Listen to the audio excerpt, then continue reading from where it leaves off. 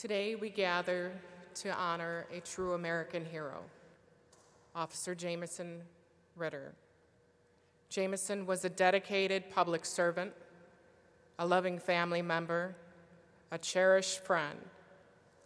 He served our community with unwavering commitment and courage, embodying the highest ideals of law enforcement.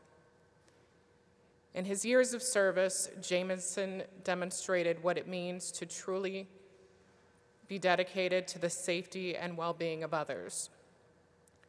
His bravery in the face of danger, of not only protecting our city, but also protecting our country during his service and deployment with the Ohio Army National Guard. His compassion for those in need and his relentless pursuit of justice were evident in every action he took.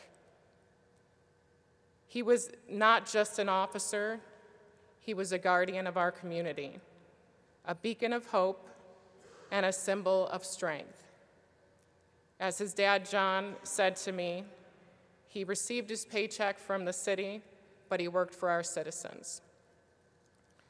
To his parents, John and Karen, his siblings, Alicia, Angelica, and Jonathan, and to all the family and friends, there are no words I can say to take away your pain and heartache.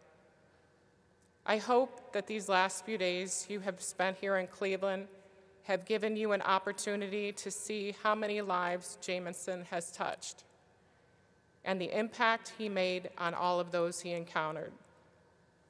I pray that in meeting his classmates from the 147, his brothers and sisters from the 3rd District, and his Division of Police family, hearing the stories of how Jamieson touched our lives, that you can always remember how loved he was by all of us.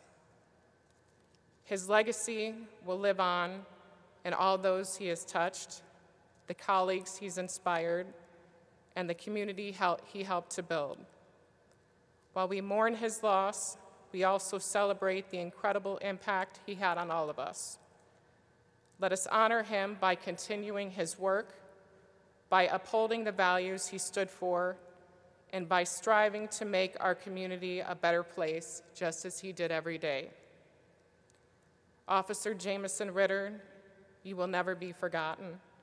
Your spirit will continue to guide us. Your dedication will continue to inspire us, and your memory will forever be in our hearts.